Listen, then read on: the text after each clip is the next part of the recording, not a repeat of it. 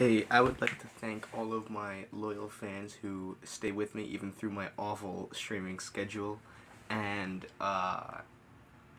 well, the downgrade in editing. Because I made the switch from PlayStation to Xbox, I don't have Share Factory anymore, so it makes it a little bit difficult to edit. But, yeah, I have to use CapCut to edit, which does lower the quality of my videos. But the reason I'm making this video is I'm actually making the switch from YouTube to Twitch. So if you guys want to still see me stream, click the Twitch stream down below. I'll put it in the description. And I hope that you guys enjoy my Twitch.